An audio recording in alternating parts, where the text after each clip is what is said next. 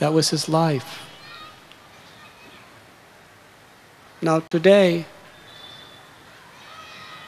for all of us, if we want to understand the reality properly, we should feel that he was performing these austerities. He was fasting, taking severe vows for years at a time for you and me.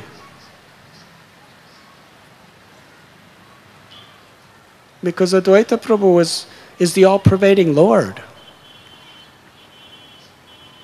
He's not just crying out for a mass of people that he doesn't personally concern himself with. He's the Lord in everyone's heart. Very personalized. Not only at that present time, but for the future as well, in the age of Kali. He was personally feeling the pangs of the sufferings of your soul and my soul.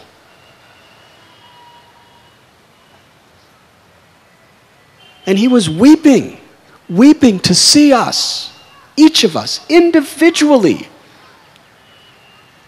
He was seeing into your heart today, knowing past, present, and future. Seeing into your heart today. What was your condition? How bereft you were. And he was crying to Lord Chaitanya to come down to this world to save you and me. And it was by the love and compassion of his prayers that we have been delivered. On this day, we should express our deepest gratitude to Sri Advaita Acharya. He was the seed that actually gave us all the chance to love Krishna.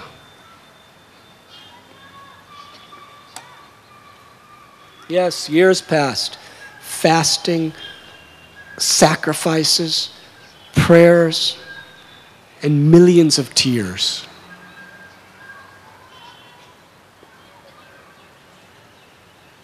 Krishnadas Kaviraj Goswami explains the three external reasons for Lord Chaitanya's appearance. Number one, to respond to the call of Advaita Acharya. To establish the Yuga Dharma of the Nam Sankirtan movement, and to fulfill his prophecy in Bhagavad Gita that in each age he will come to deliver the pious, annihilate the miscreants, and reestablish the principles of religion.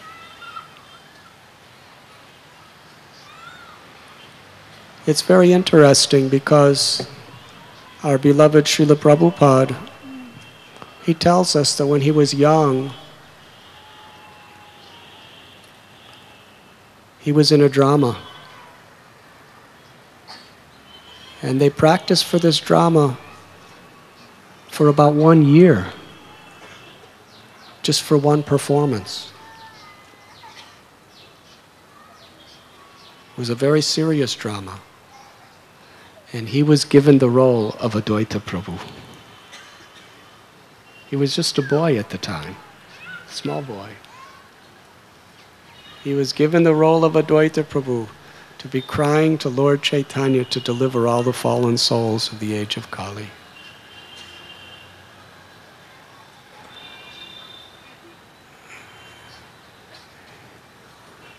I don't know what they call it in Bollywood, but it was a very, very perfect casting for that role. Because Srila Prabhupada's whole life would be to fulfill that same mission of Sri Advaita Prabhu.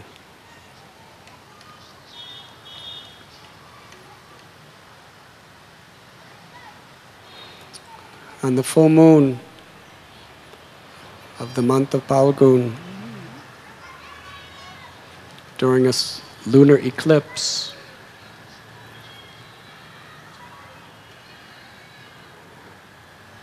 everyone was chanting the holy names of Hari.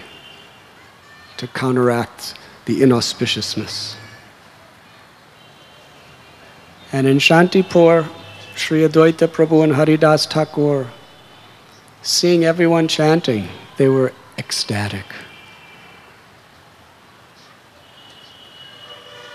Let this eclipse last forever. That was their thoughts.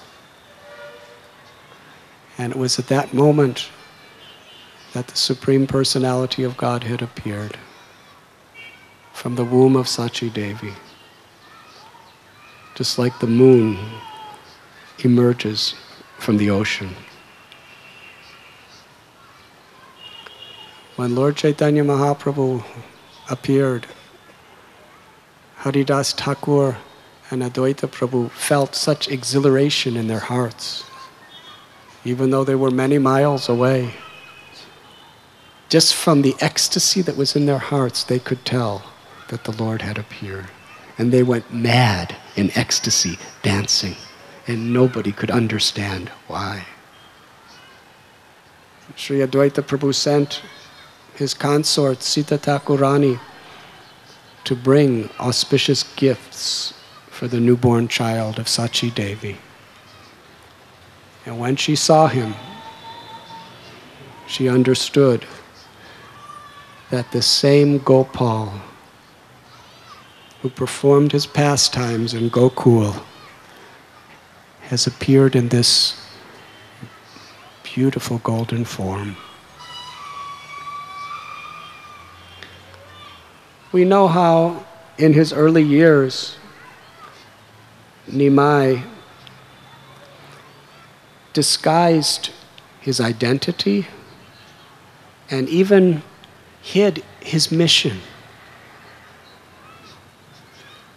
He was a very restless, mischievous child, a very bright but apparently arrogant student. And Advaita Prabhu and the other Vaishnavas, they were praying to Krishna because the Lord covered over his real identity, so that even Advaita Acharya, Haridas Thakur, and the others, they were not allowed to be aware that he was actually the Lord that they prayed for. It was the Yogamaya potency. They had such attraction for him because they felt the same experience of being with Krishna in his presence. But at the same time, they felt impossible to be with him because he was always speaking about mundane subject matters like grammar and Sanskrit intricacies. And he was always challenging them to arguments. They would pray to Krishna, sometimes day and night, please make Nimai a devotee. If he becomes a devotee, he can make the whole world Krishna conscious. They were praying to Krishna, and Nimai was receiving those prayers. He was so happy with the love of his devotees. Srivas Thakur, Advaita Acharya, Haridas Thakur, all these people, they were just having Nam Sankirtan practically day and night, praying to Krishna to make Nimai a devotee. They loved him so dearly. And when Nimai returned from Gaya, after receiving initiation from Ishwara Puri, he was a devotee like this world has never seen. The absorption that he had in Krishna, the ecstasies that were exhibited on his body were unparalleled.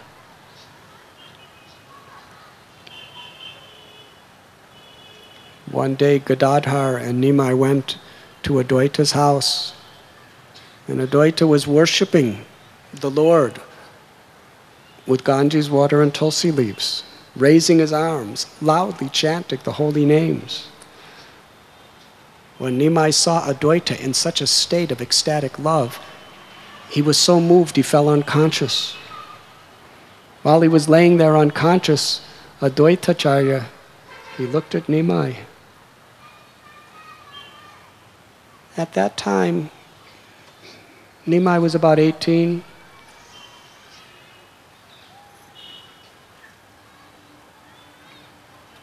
Advaita-charya was about 70.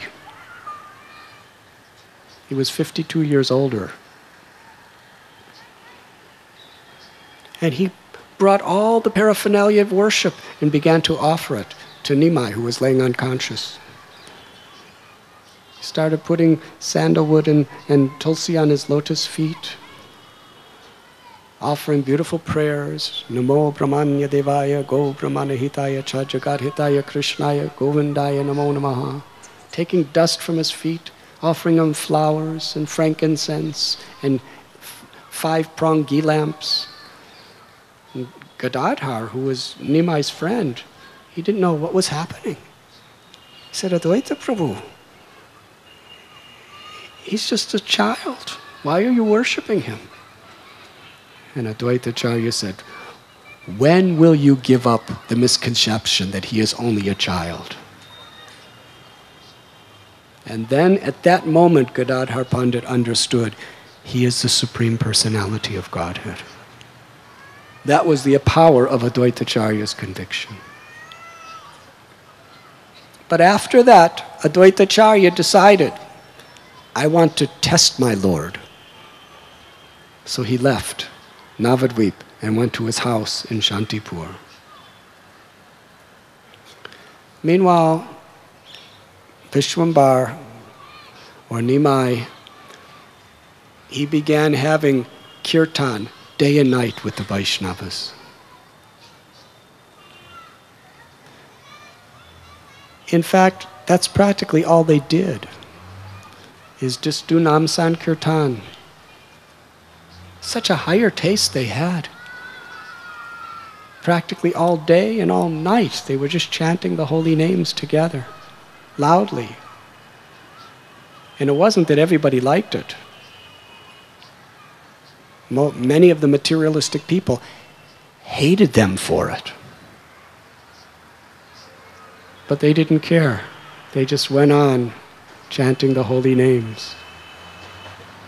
Nityananda Prabhu came and joined the party. And one day, Lord Chaitanya said to Ramai Pandit, go to Shantipur, to the house of Advaita, and give him this message.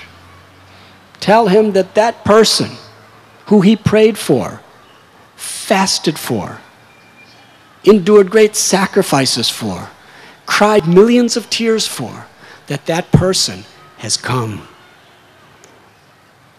to deliver the fallen souls of this age through promoting the congregational chanting of the holy names.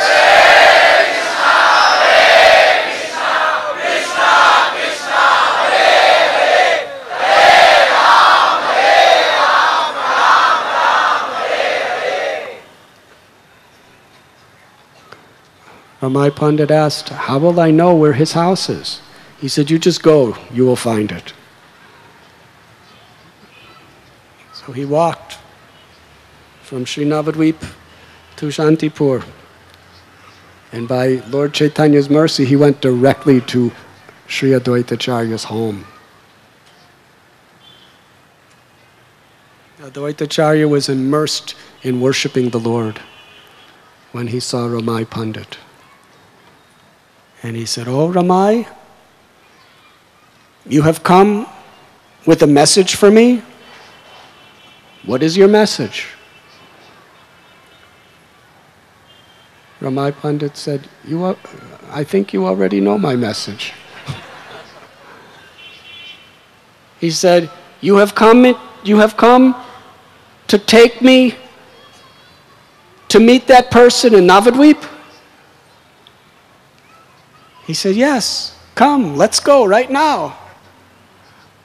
Advaita said, where in the scriptures does it say that the Supreme Personality of Godhead will take his birth in Navadvip to deliver all the fallen souls through the congregational chanting of the holy names.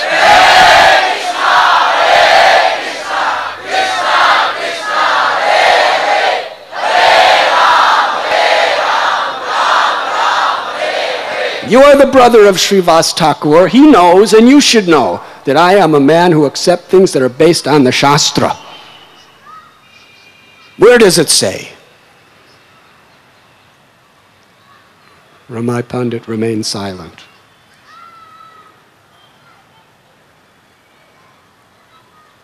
He said, you already know. Advaita Acharya said, what is the message he has given me? Ramai Pandit said, he has given you this message. That person that you prayed for, cried for, took vows of austerities for, and fasted for so many years for, that person has descended. He's here, and he's waiting for you. And he wants you and your whole family to bring all the paraphernalia of worship so that you can show your love for him. When Advaita Acharya heard that, he danced in ecstasy. Sita Thakurani and Achyutananda, who was a boy, they wept in ecstasy. Immediately the whole family began to gather all the paraphernalia to worship the Lord and brought it to Navadvip.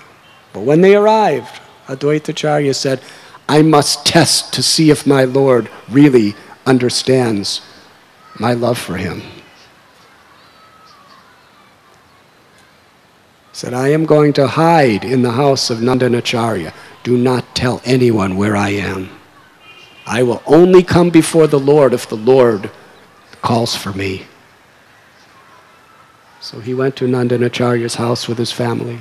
And Ramai Pandit came to Srivas Angam, where Lord Chaitanya was sitting with his devotees. As soon as Ramai Pandit came in the room, Lord Chaitanya said, Ramai, I know that Advaita Prabhu. That person who called for me and woke me up when I was sleeping in the ocean of milk and brought me to this world. He is now hiding in the house of Nandanacharya. Tell him I'm waiting for him. When Advaita Prabhu came, he fell and prostrated obeisances at the feet of Lord Chaitanya. And he and his whole family worshiped the Lord with very great love and devotion. And from that day, all the Panchatattva was together. Sri Krishna Chaitanya Prabhu Nityananda Sri Advaita Gadadhara Srivasadi Gaur Bhakta. Although Advaita Prabhu was the one who brought Lord Chaitanya to this world, he was the last one to actually join the Panchatattva in Nam Sankirtan.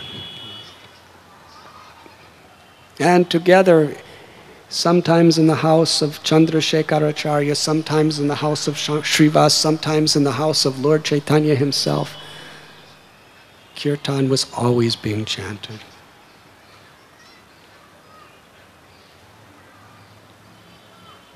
For a full year, they had their Nam Sankirtan all night and all day as well.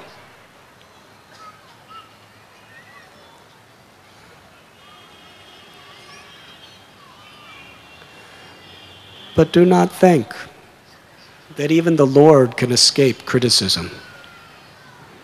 Because though the devotees were saturated in bliss in these kirtans, the materialistic people could not tolerate it. To them, it was just loud noise. And many of them were actually great scholars. Some of them were very wealthy people. Many were very, very prestigious Brahmins. But they were envious. The more Lord Chaitanya and his devotees gained popularity, the more they steamed with envy. and became more and more vicious. They were spreading propaganda that in the house of Srivas there was horrible illicit activities going on. That they were taking drugs, they were drinking wine, they were seducing young virgin girls and bringing them in to have sex with them. This is what many powerful Brahmins were spreading around. Was there any trace or grain of truth to it? But they wanted to destroy the reputation of Lord Chaitanya and his associates.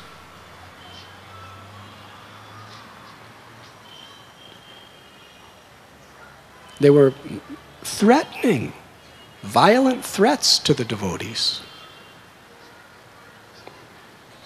In fact, when Advaita Acharya was asked for a blessing by Lord Chaitanya, he said, the Chandalas, the common women, the common simple people, everyone, even the ignorant, give them all Krishna prema. But these proud people, attached to their high education, their wealth, and their prestige, who blaspheme your devotees due to envy, let them go to hell. That was the benediction that Advaita Prabhu asked for. Of course, even that's mercy. So, one day, Nimai was going to Srivas's house, and some of these very envious Brahmins approached him and said, Nimai, do you know that so many people are envious of you? So many people hate you because of your loud chanting? You're creating so much disturbance, you're not even allowing people to sleep properly? Where in the scriptures does it say to do all these things? To dance around like madmen? In fact, they have already gone to the king to complain about you, and he's sending his soldiers to arrest you. The king wants to talk to you. Nimai said, oh, that's very good. He said, I have been studying so many scriptures for so many years and nobody wants to talk to me. Now the king wants to talk to me. I'm taking this as a great opportunity. He said, he's a Muslim king. He hates you. He's coming to hear you chant the holy names. That's what he's coming for. He said it with such hatred and sarcasm. The Lord Chaitanya just walked away. Then he went into Srivasa's house and said to the devotees, I have just been associating with materialistic, envious atheists. Chant the holy name. Let us have kirtan. I need to be purified. So the kirtan began. And Lord Chaitanya Mahaprabhu, he started dancing. But then he stopped the kirtan. He said, due to my association with these people, I am not feeling the ecstasy of love of God in this kirtan today. I'm not feeling the ecstasy of love of God.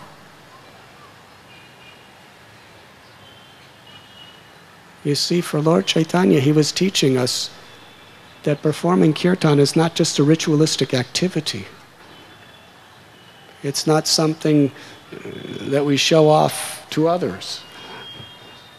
It's not something we do simply because we're supposed to. It's the feeling, the experience of total absorption that really makes the kirtan great. He felt depressed because he was not absorbed in ecstatic love while chanting the holy names. He said, I do not feel anything. And Advaita Acharya, he took advantage of this situation. I'm going to go back a few days and then continue this story.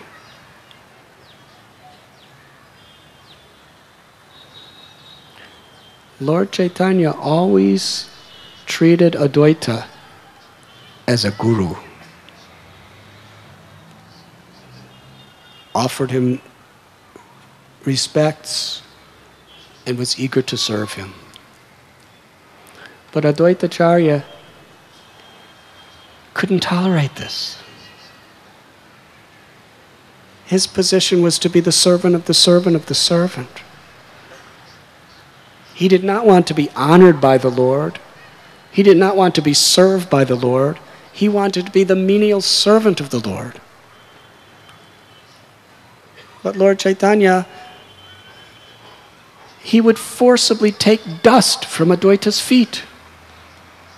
And Advaita Acharya could not stop him because the Lord was so powerful. It's very difficult. One time Lord Chaitanya Mahaprabhu, the kirtan was so ecstatic that he went into a swoon and fell unconscious.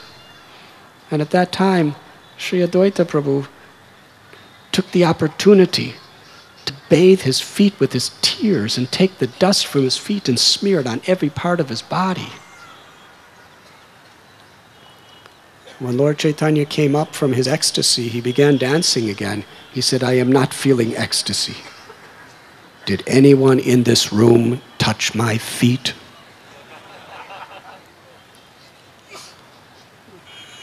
The devotees were afraid to tell on Advaita Acharya because he was their leader. And they were afraid to lie to Lord Chaitanya. So they didn't know what to do.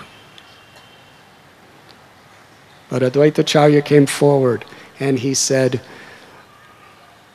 when a thief wants to steal someone, if that person is awake and vigilant, the thief waits for his victim to be asleep. Then he will plunder him. He said, you give everybody love of God by giving them a chance to serve you, except Srivas and myself.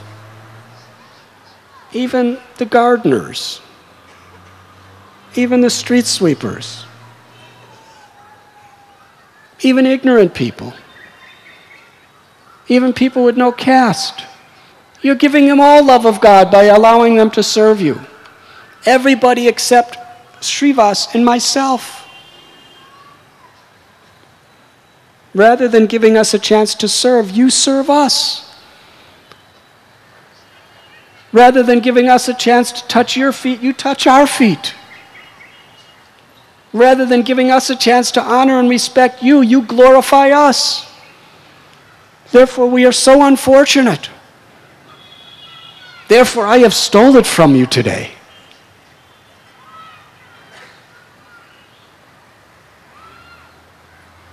Lord Chaitanya, upon hearing that, he gave a good lesson to Advaita Acharya. He went and took the feet of Advaita and put it right on his head. Advaita was squirming to get away, but he could not escape. Then he took those feet and held them for a long time right over his heart and began to glorify Advaita as his guru. So on this particular day, when Lord Chaitanya was not feeling ecstasy of love of God, he asked, where is it? Advaita said, because you are not giving it, I have stolen it from you. Lord Chaitanya was silent. He ran, broke right through the door. The devotees were really startled. They had never seen the Lord in that state. Advaita had taken the dust from his feet. This is how he reacted. And then he ran, and Haridas Thakur and Nityananda Prabhu followed him. They saw Lord Chaitanya dive right in the Ganges and go underwater. Nityananda Prabhu and Haridas, in a panic, they ran and they dove in after him. Nityananda Prabhu grabbed the Lord's hair. Haridas Thakur grabbed his feet, and they pulled him to the bank. Lord Chaitanya looked at them and said, "Why did you pull me out of the Ganges?" Nityananda Prabhu said, "Why did you dive in to take your own life?" Lord Chaitanya said, "Because I have no love for Krishna. If I had even a drop of love of Krishna, I could not live without Krishna. The fact that I'm still living means I have no love for Krishna. What is the value of this human life without love for Krishna? Why are you tormenting me in this way?" Nityananda Prabhu said, "That your own servant, he may have acted inappropriately, but he loves you as his life and soul. Why do you punish us in this way?" Lord Chaitanya said,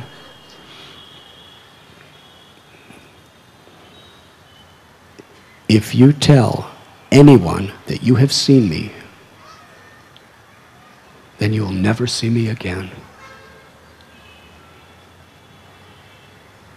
Then Lord Chaitanya went to Nandanacharya's house to hide. Nityananda Prabhu and Haridas came back to Srivasangam. The devotees were devastated. They never saw the Lord in that state. Where is Lord Chaitanya? Where is our Gaur Sundar? Nityananda and Haridas had to follow the Lord's order. We have not seen him. We searched. We do not know where he is. All of the devotees, they feared that the Lord had left the world altogether. He had abandoned them because of their offenses. Besides themselves, their entire consciousness was in utter devastation.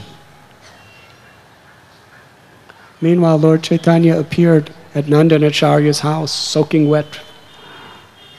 Nandanacharya invited him in and gave him fresh, dry clothes, offered him worship. Lord Chaitanya said, "I want to hide in your house." Nandanacharya said, "How is this possible for you to hide in my house?" And then he said, "You try to hide as the super soul in everyone's heart, but still you appear age after age after age in your various incarnations. You tried to hide in the ocean of milk, but even you can't hide there. So how are you going to hide in my house, in a city teeming with millions of people?" Lord Chaitanya said, "Do not tell anyone that I am here." They spent the entire night just hearing and chanting the glories of Krishna as Nandanacharya worshipped him with pure love. The next morning, the Lord knew the heart of each and every one of his devotees. He told Nandanacharya, "Bring Srivas here, but don't tell anyone that I am here." Srivas came. He saw Lord Chaitanya. Lord Chaitanya said, "How are all the devotees, and especially how is Advaita Prabhu?" Srivas said, "The devotees, since the time you left, they cannot eat, they cannot sleep, they are tormented with pain from the core of their hearts. They feel that you offended them, that they offended you. They feel that you have abandoned them. They're worried that they may never see you again. They're all simply just laying on the floors, crying. And Advaitacharya, he feels that he's totally responsible for you leaving. He's fasting, just laying in the ground, weeping constantly. His heart is broken. His mind is devastated. Please save him. Lord Chaitanya went right to where Advaita Acharya was. He said, Advaita Prabhu, I am here. Come, see me. Advaita was so embarrassed, so ashamed that he spoke what he felt to be so whimsical that the Lord was angry with him. All he could do was look at the Lord's feet and cry.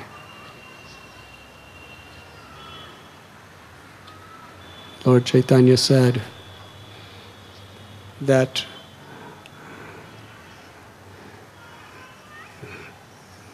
when a king has a high-posted minister, that minister will take the taxes from the people and give it to the king. And the orders of the king and the gifts of the king, he will deliver to the people. He's in such a high position.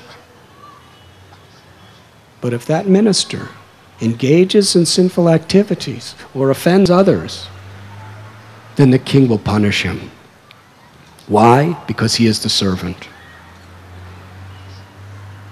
So Advaita Prabhu, in my punishment, I have accepted you as my servant. Advaita Prabhu became ecstatic. He clapped his hands and he danced all over the room.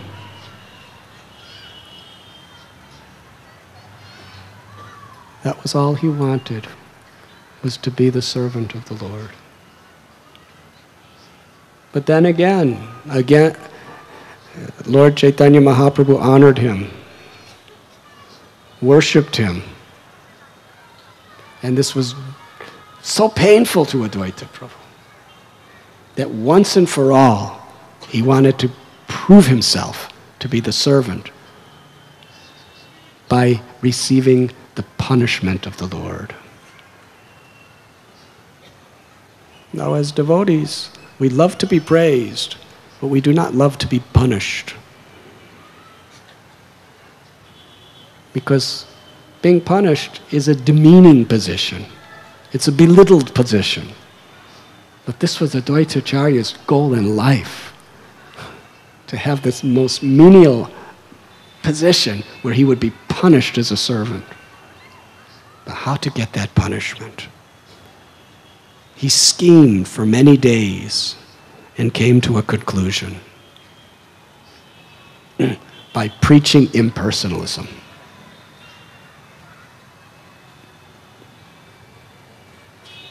So Advaita Prabhu left Navadvip and went back to Shantipur. Now he couldn't teach impersonal to the devotees, so he started recruiting new people. And he was preaching from the Yoga Vasishta. Actually, he regularly preached from Yoga Vasishta, which is usually one of the main books that impersonalists like to preach from. But Advaita Acharya would, every single verse of the Yoga Vasishta, he would explain it to glorify the personality of Godhead in the path of bhakti. He was such a master. But on this occasion, he was preaching impersonalism with great enthusiasm. And more new people were coming and being affected by his preaching. Haridas Thakur was watching it all, and he knew the heart of his best friend. He simply laughed. He was preaching to his students that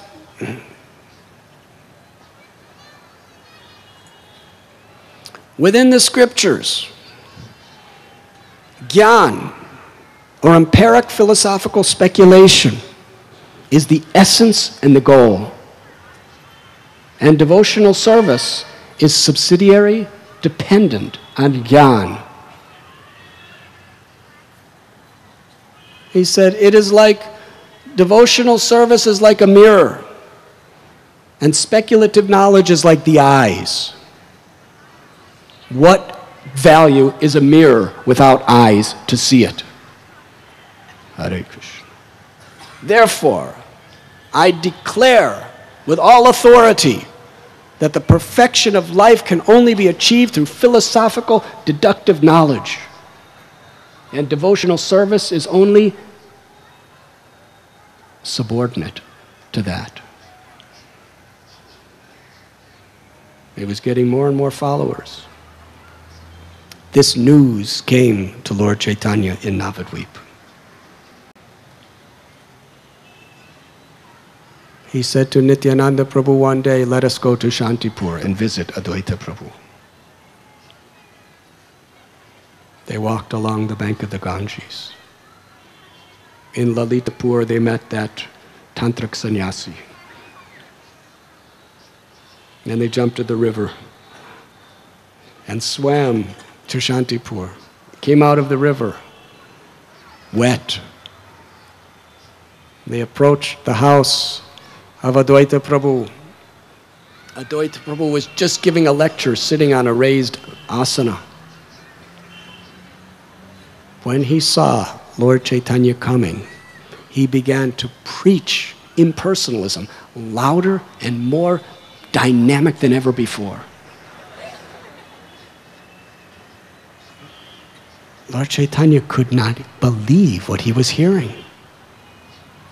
He cried out, Advaita, what are you speaking? I have a question for you. Advaita was so empowered in his enthusiasm. He said, what is your question? He said, of the two, devotional service or speculative knowledge, which is superior? Advaita Prabhu, with a voice roaring like a lion, he cried out, of the two, speculative knowledge is always superior. Devotional service is always subordinate.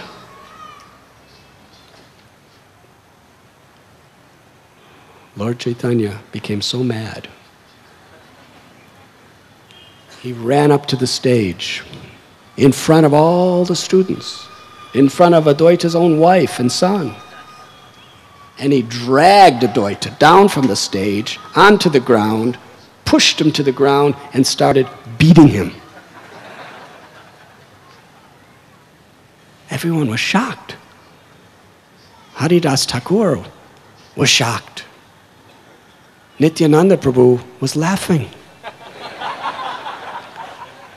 Sita, the wife of Advaita, was crying out, he's an old man, you're going to kill him. Please spare his life. He's just an old Brahmin.